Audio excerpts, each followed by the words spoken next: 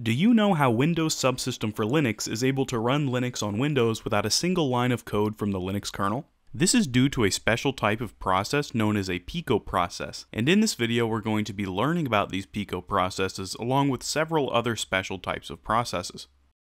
So let's start by talking about protected processes. Just as the name suggests, these processes have a special kind of protection.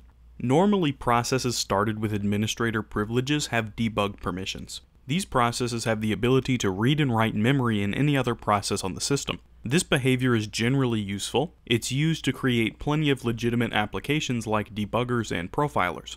However, this behavior violates the digital rights management or DRM requirements which are imposed by the media industry. To comply with these requirements, protected processes were introduced. Even applications with debug privileges cannot read or write memory inside of a protected process. For an application to run as a protected process, it has to be signed with a Windows Media Certificate. It should also be noted that one protected process can access the memory of another protected process. Some examples of protected processes are the audio graph device process, used by Windows to decode protected audio, the Media Foundation protected media path, which is used to decode protected video, and the Windows Error Reporting Service, which reports crashes of protected processes. A subset of protected processes are Protected Process Lite, or PPL. These were introduced to allow third-party applications to have the same privileges as protected processes without having any associations with DRM or media. This is helpful for things like antivirus programs, since no antivirus wants its data to be read or modified by any malicious code. The biggest difference between these PPLs and protected processes is that protections are dependent on the process signature. Protections on PPLs are modifiable. Most system processes are PPLs since no system process wants its data to be read or modified by another process.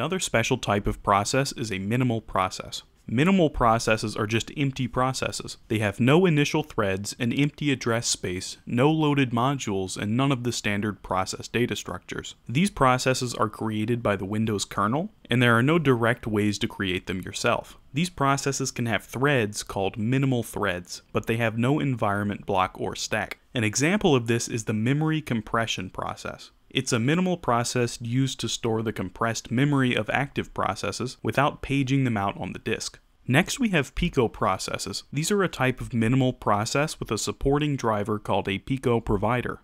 This driver is like the brain of the process. It manages all aspects of execution. This Pico provider is able to intercept all operations of the Pico process that invoke the kernel, such as system calls and exceptions. A Pico process can have normal threads or Pico threads. Pico threads are almost identical to minimal threads and have a context which is stored in the Pico context member of the eThread structure. An example of a Pico process is the first version of the Windows Subsystem for Linux. It has two drivers, or Pico providers, which either translate Linux syscalls to NT API calls or implement the behavior from scratch. Trustlets are another type of process which provide extra security to applications. Trustlets use virtual trust levels, or VTLs, provided by the Hyper-V hypervisor to isolate themselves from other processes. These trustlets can import modules which have a certificate that is trusted by the system or which do not require any syscalls in order to function, such as mathematical libraries. And that's all for this time. If you enjoyed this video, share it with your friends and make sure to subscribe to the channel. See you in the next one.